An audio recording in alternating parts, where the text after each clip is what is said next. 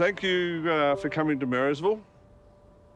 Schools have been coming up to Marysville since about 2011 to give you a bit of an insight into what a bushfire means.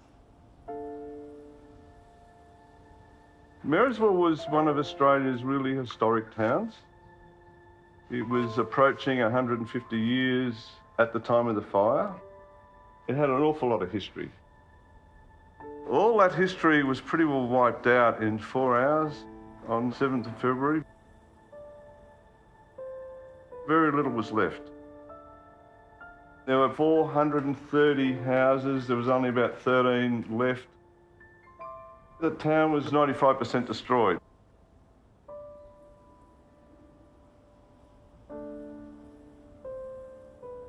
We have here Glenn Fisk. Glenn Fisk was the fire chief on the day of the fire. Thanks, Barry.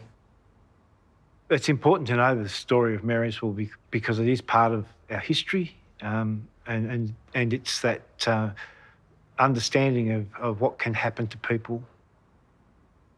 Emotionally, how have you handled it since the fires? It was hard, coping with it all, and watching other people around you that we all fell apart that in our own ways, in our own time.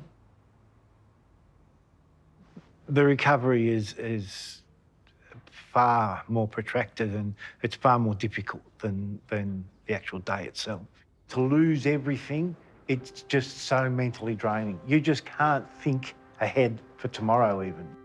And probably for the first couple of months, we were all a bit like that. We're just zombies. Some people have accepted help. That's the hard thing, getting psychological help, getting people to identify that there is help. In the initial stages, the resources were huge that everyone threw at us. We're extremely grateful for. You don't need to get pulled apart, you just, need someone to point you in the right direction, give you some tools to cope with. Time passing has given us time to digest what happened to us, to put it into perspective. It's part of the fabric of who we are.